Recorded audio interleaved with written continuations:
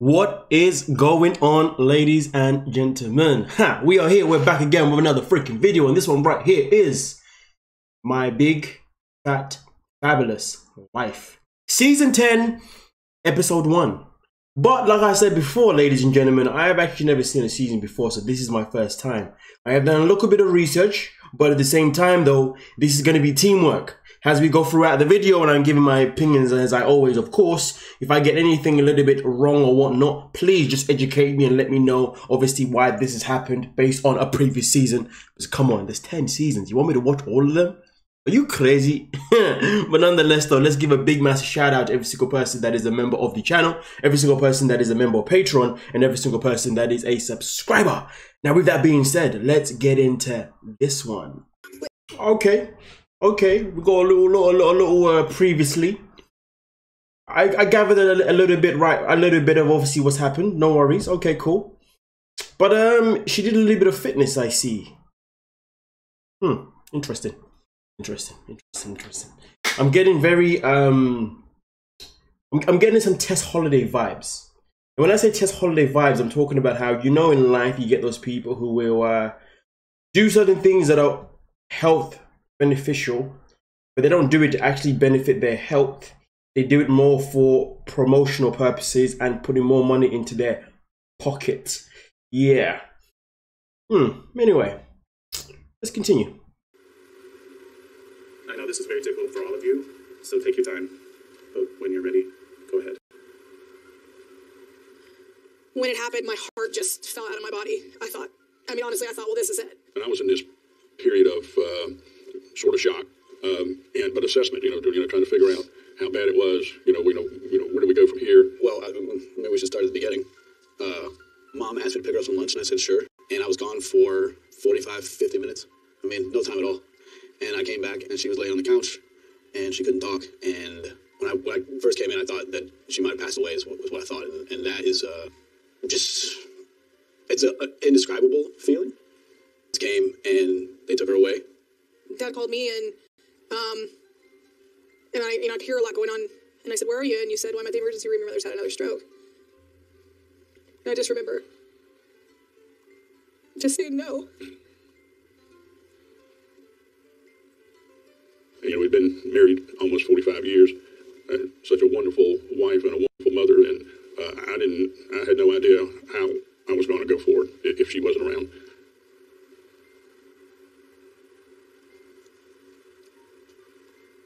That was one of those dark moments that I don't ever want to visit again.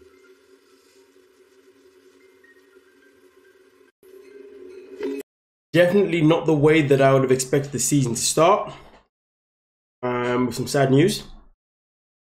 All I can say is, all the best to the family. Damn, man. Damn. Let's continue. Have felt really surreal. I've just been crying a lot and trying to wrap my mind around what's happening. Bartle's on now. Oh, that's so nice, thank you. Well, just let me know if I need to make anything else, because we've always got leftovers and all kinds of food now, so hanging in there. What is the latest that you've heard? Anything? She's in the ICU. A few days ago, I got a call from my dad at about 6 o'clock in the evening, and he said that he was in the emergency room with my mom and that she had another stroke. At the ER. Oh, when Dad called me, I said, "What are you doing?" And he said, "I'm down at the hospital. Mom's had a stroke." And then I said, "Is she okay?" And he said, "Well, she can't talk and she can't move." And I said, "We'll put the phone up to her just so I can tell her I love her." And he put the phone up to her, and I said, "I love you, Mommy. I love you. I love you." And she said, "Okay." It's the most horrible feeling, especially because I can't be in there with her. So I'm just waiting, and I don't know if she's stable. I don't know. I have no idea. Mom had a stroke 5 years ago, almost to the day. And I wish that had prepared me for this stroke, but it didn't at all. Put it here. Mommy. Oh, sweetheart.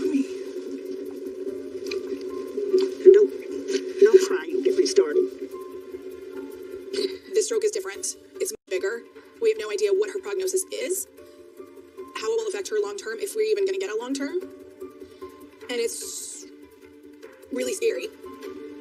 I'm just so Just wanted to say, for disclaimer purposes, please proceed with caution, because I don't know if this is going to be triggering for anyone who's been through either one themselves or maybe a family member or a friend who's had strokes or stroke, you know what I mean? So if this is a sensitive area for you and you feel triggered, feel free to obviously leave the video, you know what I mean? But let's continue, man. Definitely not the way obviously I was looking to kickstart off my very first ever episode of my big fat fabulous life, to be honest with you.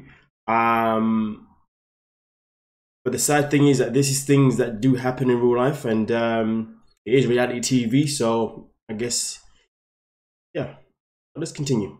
This has been my biggest fear for the past 2 years, is that, you know, one of my parents would be in the hospital. And so, when my mom went to the ER, my dad texted me and he said, they just told us that your mother has COVID. And when I read that text, I thought, oh no, you know. And so my brother and my dad and I all got a test, and we found out that they were positive for COVID, but I did test negative. So they're now in quarantine, and I'm the only one who will be able to visit my mom in the hospital. They said I can go down there tonight. Oh. Like, I have no idea, like, what state she's in. I just want to get next to her, and I just want to tell her that I love her, and I just want her to understand me, and that's all I want. Because right now, I don't know if she has any clue, like, what's going on, or even where she is, or if she does. That is one of the worst things, though, isn't it? You know, you've just had a stroke, and, you know, you'd like people to visit you, you know? And not everyone can because of COVID. COVID, man, is just one evil virus, man. Come on, it stops a lot of people from connecting. Stops a lot of people from doing what they need to do, obviously, in terms of being supportive to their family members. Like, Why we're not there. I've known Babs now for over 20 years, and she's always been sort of a second mom to me. She's just kind of been sort of a constant presence in my life as far as just another maternal supportive figure. And so when I found out that she had another stroke and was in the hospital, I was just gutted.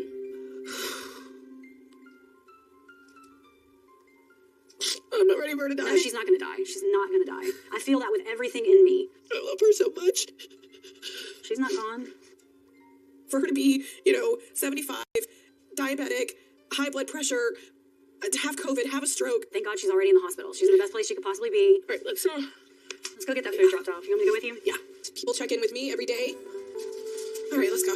We're not all in Greensboro, you know, buddies in Southern Pines, but, you know, technology has kept us connected, which I'm very grateful for. And luckily, with nobody active, Jessica has really stepped up to help me get through it. I mean, listen, she's got a good point, though. I mean, as much as technology is going to be the death of us, it is also a good way as a second-hand plan for communication, you know? So you know, I definitely agree with that part there, you know? Man, this is a tough one. This is a very tough first episode, man. It's really hard to care about anything else. When your mother is laying there in a hospital bed and you don't know how long she's going to be on this planet anymore, nothing else matters. And in a way, like, all of this feels really trivial, you know, to get my hair done and my makeup done, to sit here and talk about my mom when I just want to be with her. So it's just a weird thing to go through. But there's a difference between letting everybody see me in every kind of way, in every vulnerable state, in every awful thing. And it's another thing for my mom because she can't access to it. And so I don't know how much of this journey I'm going to be able to share, because I want people to be able to encourage her and send her love and everything like I know people would want to, but at the same time, that's my mom. And I have to protect her. I personally don't know if I would have been able to film, to be honest with you. I mean, look at it this way. It's reality TV, you know, and it is okay. I'm not going to say it's important. I'm going to say it is okay to film, you know, people going through, you know, something like this, because it is relatable to the reality world, you know what I mean? And that's the whole idea of reality TV, to make it relatable. But boy, man, going through the film for this one must have been challenging. I don't really give kudos to herself and the rest of the family, but I really hope that we don't, you know, spend a season of where we end up where she ends up losing her mother, pretty much, you know what I mean? Because, man, that would be sad, man. There's going to be a whole lot to handle. But not gonna lie to you, don't have much to say.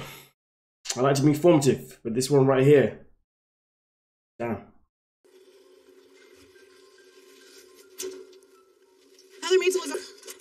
How you doing? I'm going inside and I'll talk to you through the... Have you talked to the hospital? Yeah, I just talked to him. She said that if I can get there at 6 o'clock, then I can visit her. How are you going to go down there and be safe? Well, she said that there's full PPE. Well, I don't know if you ought to go, though. Well, what's the alternative, Dad? Y'all can't go. My father and I really want to be at the hospital with my mother, but we can't because we have COVID. My dad loves that woman more than anything in the world, and that makes everything else that's happening to us that much harder. Being stuck at home, watching him not be able to go be with her, watching it eat him up inside. Like, this has been one of the toughest things our family has ever been through, and it's just starting. Well, how did she say Mom's doing? Yeah, well, she just said she's not eating, and she just said she wouldn't eat for her. She said if you want to come at dinner, try to come at dinner. Maybe you can get her to eat something. So. Well, I'm not sure you ought to be going, though. You are in a category that if you get COVID, even though you've been vaccinated, I mean, you could be in real danger. I don't want to lose you and your mom. Dad, I'm not leaving her in that hospital like that. And if I get COVID, that's fine. Okay. I understand my dad's perspective, but I shouldn't risk getting COVID. It could be really bad for me. I mean, that's been hammered into every fat person's skull. And I could know 1,000% that seeing her means I get COVID, and I would do it every single day without a thought. I think this is the best idea, because if we're stuck here, and we can't leave the house, and Mom is stuck over there, somebody should be with her. Love you. I love you, Daddy. Love you. I don't know what I'm going to find, and I don't know how I'm going to relay this to my dad and my brother, because right now it's I'm the only one who can see her, and I'm the one that has to handle this. All right, just call us as soon as you get there Okay. and get in and everything. Okay. In every other situation in my life, I've been able to lean on my dad. You know, one of the things that really sucks right now about the TLC shows is that all the TLC shows that are coming out this year, and probably maybe even early next year, a lot of them are filmed during the pandemic, you know, throughout lockdown and throughout obviously the whole shebang. And it's so jarring because, you know, we're at a stage now worldwide, not worldwide, but, you know, in the UK at least, anyway, where COVID is now kind of becoming like a distant memory, you know, because obviously restrictions are just non-existent now. And it is obviously in other countries as well. But when you're watching it, you're just like, damn, man, COVID was such a dark time. As you're watching this and you're just experiencing obviously the challenges that the family had in terms of the risk of going to see the mother is just surreal, you know. I understand obviously the dad's point of view, but I also understand Whitney's point of view, you know. She's still going to want to see her mother even at the risk of potentially getting COVID, even though that if you are overweight, if you are obese, you know, you are more prone to being severely damaged from COVID, to be fair. But hey, man, this was the reality of COVID, and I guess still is the reality of COVID, isn't it? And sometimes you got to make those freaking risks just to be able to see the person that you love, you know. Boy, man. I mean, obviously, respect to the dad, obviously, for at least saying to his child, like, I'm not too sure. You should.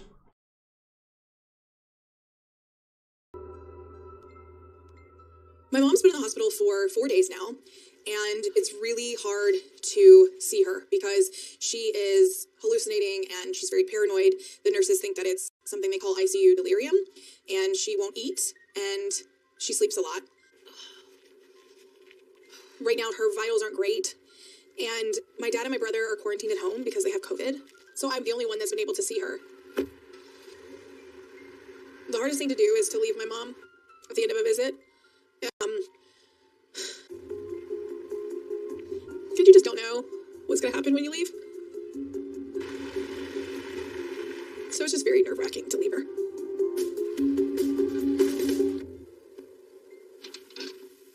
Hey, good. The oven right Oh. as you enter. Oh. Look at what we have here. Bone apple tea, What is it? casserole, What kind of casserole? broccoli, cheese. Oh. All right, let's see. Well, let's see. You're gonna need to keep strength up. Fishy went hard. Drink that Talta tea. It was actually delicious. What did you think it was gonna really be like? I was gonna come over here and not bring perfection. I wasn't sure. She's in hospital food. I'm already sad enough. She's on an all pureed diet, so it's like completely, it's not food, you know what I mean? Or like it was, but then it's not anymore, and she's like not eating. So the doctor said like if she continues like to not eat for another day, they'll have to put her a feeding tube in. But a lot of times it's the only way they can get the strength they need to get better. Right, I don't think she's sleeping well. Maybe that's why I don't know. I know that Whitney is terrified right now because her mother's condition is still so critical. Babs has just always been there to support not only Whitney, but me as well, just at all times. And so it's hard for myself having to go through this, but then also having to be there for Whitney, who's really going through it. I had the thought, like, if mom doesn't get better, you know, like, just the thought that, like, at some point, you know, you face, like, your mortality or your parents' mortality, and I just thought about, like, all the people that I may meet, and they wouldn't get to meet my mother, and they wouldn't get to know my mother, you know? Like, that just kills me. Well, don't do it, Andy, putting those thoughts out there. We don't know what's going to happen tomorrow for I know, and it's just, like, the French man may not meet her, you know? I mean, even though he's met her on the phone and stuff, like, it's not the same. She's got designs on this. Raw, man. This guy's eyes are blue. Man reminds me of freaking Vikings, man. Ragnar. Bloody hell. Sorry, I just wanted to point that out. And who is this guy though? Is this her husband or friend or what? I'm trying to suss out who he is. I'm assuming it's a husband, but let me know anyway, nonetheless. Or fiance, or boyfriend. I don't know. It could be any one of the two, couldn't it now? But anyway, let's continue. Frenchman, and as soon as she finds somebody she thinks is compatible at all, then it's like she just sinks her hooks into the idea of it and is not ready to let it go. Even though Whitney always goes sleeveless, I can always see her heart right on her sleeve. He really is going to be an essential person that she's going to want to meet. What? He's really a big deal. Are you joking? I just thought he's sort of fallen off. Why'd you think that? Well, I mean, I've never seen him. I did spend the summer in Paris. I ended up staying a few weeks longer than I had anticipated, and it was wonderful. I met the Frenchman. Well, I guess my question has been answered. That is not her husband. It is her friend. It does make sense because it gives me vibes that he may potentially swing the other way. But anyway, let's continue. I would say we hit it off, but we had already hit it off, so it just felt like a natural continue probably 3 times a week. And You don't miss the physical? oh well, yeah. Well, then it's anticipation. Are you asking me if I miss the bets? Yeah, I can't believe it turned out how I wanted it to. That he was who I wanted him to be. I'm still pinching myself because I feel like it really went too perfectly.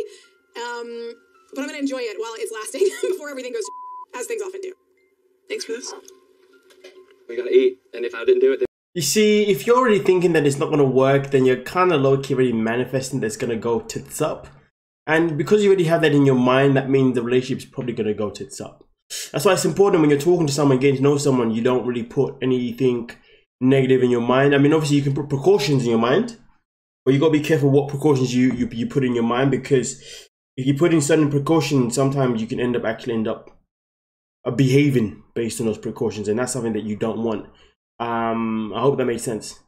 But yeah, be confident in who you're talking to and getting to know, no matter what, in terms of how you present yourself. Behind closed doors, I guess no one knows, right? But when you're with that person, don't give them that vibe, okay? Because it's a common thing. It can become very transparent. But let's continue. Doing? Oh my god. And how's her blood pressure doing?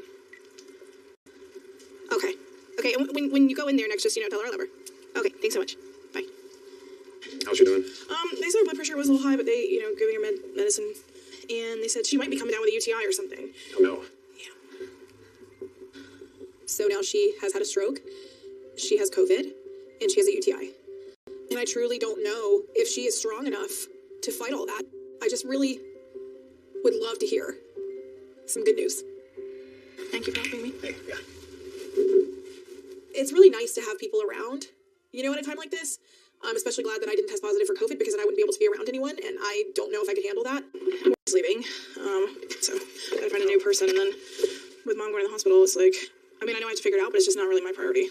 Everything is just like thinking about my mommy. Yeah. With OBS Active, when we decided to transition into an app, we hired a video producer named Morgan, and now she's leaving. Wait, I just paint on this? Yeah, just paint inside the blue. I can paint on top of the tape? Yeah, you can paint on top of the tape. I'm just gonna tear it off after it dries. What does Morgan do? Everything. Oh yeah? She has to film 45 videos, Uh-huh. and then she edits them as well. Well, I know how to do that kind of stuff. We have an app that does it mostly for us, but then it doesn't catch everything and it gets things wrong, and then you just have to, you gotta go in there and correct it. Instead of having to worry about finding somebody else to help you, I could jump in that position real easy.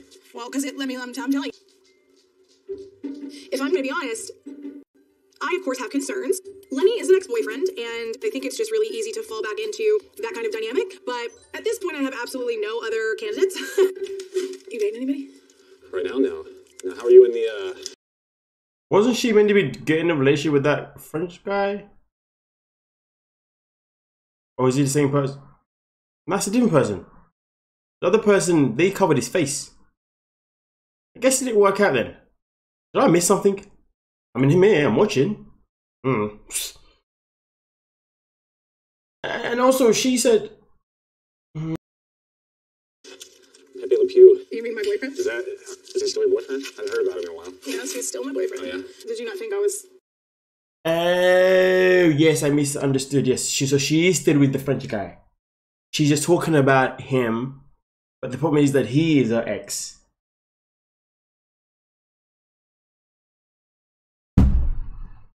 I don't know how I've confused myself, to be honest with you. I really don't know, but From what let me get this right. So the guy that we saw, the Frenchy guy, okay, that's her new man.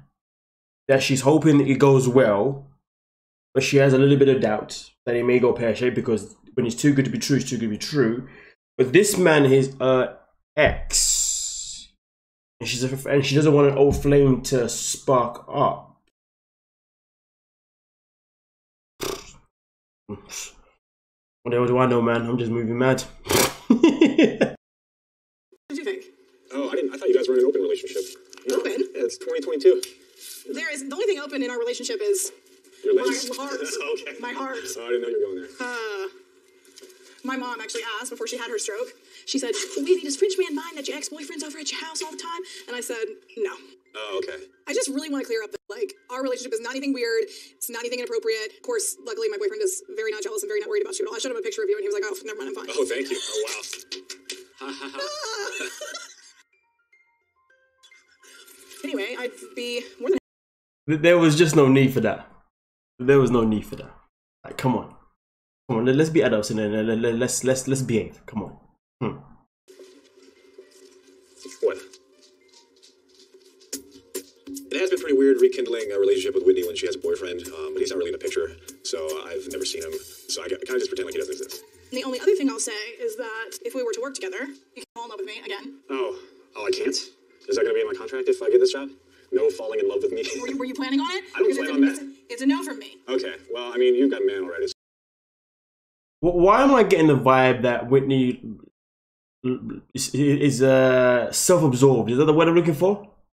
You know, all up in her own grill, you know?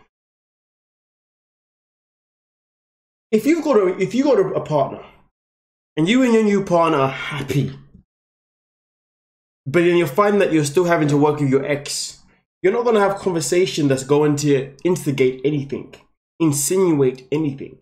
So why she's bringing up these comments is beyond me, because you would think that she wouldn't be doing that. If he was doing it, different conversation, because he's the one that would be he's the one in her back, so therefore he's going to say certain things. But if she's happy and adamant that it's not going to happen, then why are you even entertaining this nonsense? You are just being a dick at this point. Wow, man. Yeah, definitely self-absorbed. That's the vibe I'm getting. If I'm incorrect, let me know, but that's the vibe I'm getting right there. You know what I'm saying? But let's get into it. So, I'm kind of torn because I'm desperate for someone to do this job, and I think Lenny could do very well. But at the same time, he is an ex-boyfriend, and I don't know how wise it is to introduce it into a professional relationship. I feel like this color maybe should go like... oh my god. In my beard. Don't lick it! I'm not licking it. Okay. Why would I lick it? It looks good. Yeah, let me do it. It looks good. Oh my god, this... Well, so there's a reason I dropped out. For someone to do this, unfortunately, I don't think we could. I mean, the way she is now, we couldn't bring her home. She would need 24-hour nurse. She gets medicine every 4 hours. You know, vitals, constant. I mean, we couldn't do that. No. And that's why I'm just overwhelmed, because how do you navigate any of that during a time like this? What you're focused on is your loved one. The last thing that you want to be thinking about is, you know, calling parents, and you just feel like it's a waste of time because you just want to spend your time loving your mother. She has always been the absolute sweetest to me every single time I see her. Except for that time we were watching that movie in the living room, and we don't have a door there, and she happened to walk in during a... I mean, she has got a point in terms of time. When you are in the process of potentially losing a loved one, time is everything. You don't want to be investing time in the wrong areas. You want to be investing time, as much time as you can possible, spending that time with the loved one that is poorly, you know, hoping that this isn't going to be their last days, and hoping that they can pull through and they can continue. But at the same time, though, if they do, you know, end up passing away, well, at least you can say that you dedicate a majority of your time to try and do what you can to spend more time with them, to be supportive to them, you know what I mean, and to do things, you know, in preparation for them as well, if they were to come out of hospital and XYZ. So just to emphasize on just the word time alone, not necessarily everything that she said, is just the time part of it. Very, very key, you know. A lot of us waste time a lot of the times in life, but then there's times when we can really, you know, we can really use our time to, you know, for the greater good, for better benefit, you know. So yeah, but let's get into it. The longer I waited to tell people, the more it was like awkward to tell people. How long has this been? I'm more than halfway there. Stop. Today I was at work and I was like, I mean, I just got by there when I get off, or I wish you could meet me at the maternity ward. Oh, I'm over the moon that Ashley is pregnant. I mean, these days, all I do is think about my mom, and this is one of those things that has brightened my day a little bit. A new baby is always good news, and it's a little something to feel hopeful about, and then that feels good. What's in your water? Lemon juice. Guess who I've been hanging out with? Lenny. He's been really... You and Lenny? Heard there is nothing between, like... Yeah, I don't get that vibe from you guys. I think part of the problem was I never really super got that vibe from you guys to start with. Actually, I find him more attractive now, to be honest. Yeah, he quit drinking, trimmed up that beard. I just mean objectively, like, he's, like, you know, he's changed a little bit. In fact... Now, you don't talk to your boyfriend like this about him, I right? could, yeah. It doesn't really surprise me that, like, Lenny wanted to come back into Whitney's life. It does surprise me a little bit that Whitney let him come back into her life. That's because she's so self-absorbed in her own madness. So the plan is to mislead your ex to think that things are gonna maybe reignite. See, I knew that conversation. I knew the way she was moving was for a reason. You know, it's as if she's ready. It's like she wants to have him ready as a backup plan if the one that she's with now doesn't work. Because she's a bit like, oh, this is too good to be true. I'm expecting it to F up. So if it does F up, well... Yo, what's going on, X? And don't hate the beard, man, about he trimmed the beard. Let the man have his beard as long as he wants. I saw the beard before it was down here, you know what I'm saying? And now, obviously, it's up here, you know what I'm saying? Looks nice up here, too, but whatever the beard he wants, man, appreciate it. Not everybody can grow a beard. Isn't that right, beardless men? With your smooth skin and no facial hair, looking like a woman. Okay, whatever. Just whatever. Anyway, Whitney, I see why now people find Whitney annoying. Some people don't ever like her in general. I see what's happening, but that's probably why she's managed to get to season freaking 10. Now, which show did they pick her up from? I don't know if it was My 600 Pound Life or a different show, but I know she started off on a different show before this. I'm pretty sure someone said that way back, or did she just get a TV show called and then just started this one? Like, where did she originally come from? Somebody let me know, please. But let's get into it. And no, I didn't mention 600 Pound Life because she's a big person, just in case someone decides to become a smartass, okay? But I remember someone saying it. Either I'm pretty sure it was during a live stream of My 600 Pound Life. Someone mentioned Whitney. Definitely wasn't during 90 Day Fiance. I can say that for sure. Yeah. I think Lenny makes a great friend. He's a good guy with a good heart. And I mean, I just trust Whitney to make her own decisions about what she's doing in her life. I really intended to actually come by sooner, but like the day that I was like, all right, I'm going to go see Whitney tonight is like when everything happened with Babs, and I know things still aren't better, but I didn't want to wait any longer. How is she? Like, how are you? Okay. It's okay not to be. Do you have it in you to give me like an update? Yeah, it's just not good. She's like, she was able to like talk a little bit, and I'm sorry. No, take your time. My mom has continued to withdraw over the last couple days, and my mom does have a UTI, which I know that UTIs can be devastating for older people, and I have to wonder if her decline over the past few days is not related to this infection. I got a call from a doctor. Basically, he said he was going to put me in touch with the palliative care people, and that she no longer qualified for rehab, and they had to put a feeding tube in her and stuff, and basically he was like, you know, you need to decide with your family, like, if you want to keep her feeding tube in. And I was like, well, what does that mean? You would just take it out and she would starve? And he said, essentially... Yeah, it's just like let her starve to death? Yeah. Are they, like, thinking that could... Basically, he said he recommends he called it a skilled nursing facility where she has round-the-clock, like, medical care and like that. And we got a meeting with a social worker who's, like, with the palliative care people. Her name's Mary. And, I don't know if we would be able to bring her just home and just have care at home. I just don't understand, because there was no new stroke, no new seizure, no potassium's fine, electrolytes fine. There was only infection, and this infection can go away, right? And then maybe she can be better. And he talked to me about finding her a skilled nursing home where I think she just lay in a bed. I know she's not been doing well, but we're not ready for that, and I'm not ready to give up on her. If I could just get next to my mom, I just want to be beside her, and I want to tell her that I love her, and I want her to hear me. And I had some good days with her in the ICU, but my brother didn't have it, my dad doesn't have it. It's just this, like, insatiable need to be like, just never understand. She could never understand how much I love her. Sorry, I'm losing it.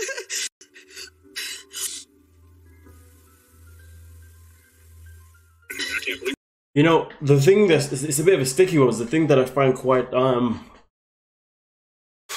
don't think the word is frustrating or irritating or whatever, but like, with Whitney now, she's going through a very difficult time. Her family's going through a very difficult time. But then there's two elements of her, as you watch her, you're just like, I don't think I like her character, but I feel sorry for what you're going through. And I feel like sometimes in life, when people don't like someone's character or just don't like that person in general, they find it hard to be sympathetic to that person. They want to be, but then they can't. Do you know what I'm saying? Now, for me, myself in particular, it's my first time obviously experiencing Whitney, so for me, I'm definitely feeling sympathetic for her.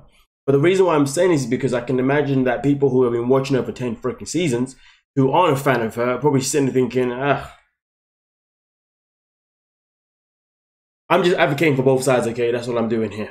But at the end of the day, man, I really hope that her mother gets through and she's still alive with us right now.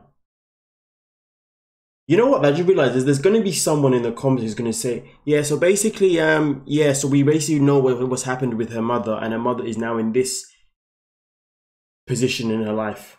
I'm waiting for that comment. Don't worry, it's okay. You can do it. It ain't spoiling nothing because clearly, obviously, if it's something that's happened before the season has started and it's been already exposed, then fair enough, it is what it is. Let me know. Let me know in the comment section, right? But yeah, let's continue. But I know who exactly is going to make that bloody comment. So it was the same person spoiling every single video. Anyway, let's continue. She hasn't really been getting much better since she got a UTI. I talked to her doctor, and he said he didn't see any progress, and that the more days go by with no progress, the less progress there's going to be. I'm gonna call my dad and tell him that they don't think she's gonna get any better, that this is really it. And I can't stand that I have to call my dad and tell him this. Dad? Yeah? Hey. What's wrong? Whitney, what's wrong? Yeah, well, Mom was mostly asleep, so I didn't really get to talk to her much. They were thinking she could go to the rehab. Yeah? And they said where she's at right now, she would not qualify for the rehab. And that we could look into a nursing facility. Well, I can't believe she's taking a turn for the worse. Seems to me that the UTI is exactly what coincides with her being in the shape she is right now. Yeah. I mean, he's almost like they were trying to get me ready, like, tell me that it's, they're ready to discharge her or something. And we don't know what we're doing. Yeah, well, let's talk to our nurse advocate. She's been really helpful. Mary's been a really helpful person. Let's see what advice she's got for us. Okay, bye.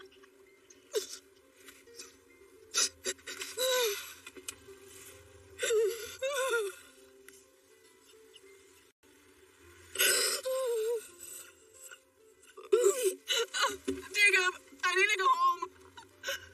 I'm going home.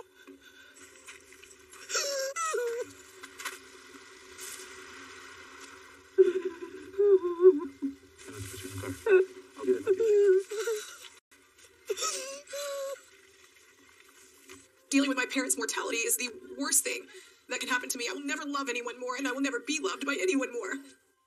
She's everything to our family. Oh my God, I just don't want her to suffer. I just don't want her in there suffering. And my dad can't be with her. I just can't stand it. And I can't do anything for her. They're trying to take her. It's time for her to go. Let me drive you home. Okay. They're preparing me, I want to say for the worst, but the doctor kept using the word realistic. I don't think they're preparing us for the worst. I think they're saying this is what it is.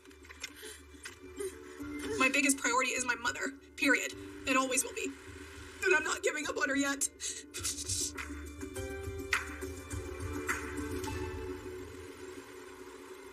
We love you. Love you, Babs. This season on My Big Fat Fabulous Life. Man, I really hope that she's gonna be okay, and I really hope that she was okay. She is okay. You know what I mean? But again, if you struggle to get through the episode, and you was able to get through it, honestly, kudos to you. But I do feel like this is definitely going to be a very emotional season, potentially even a very draining season, depending on the viewer. But hopefully the season is going to bring us some highs as well, not just lows, because the first episode was definitely just a low, yeah, wasn't it? You know, because seeing someone get emotional, crying, seeing a whole family obviously, you know, just be so sad, it's not easy to watch. But hey, reality TV, right? You gotta make it reality. But yeah, if you've ever been through something like this before, I really hope that you're in a good place now. If you're going through it at this moment in time, I really hope that you can, you know, pick yourself up and you know, find yourself to be in that good place again, you know. But yeah, that's what I'm gonna say for now. Thank you so much for your time. Don't forget to like, subscribe, and peace.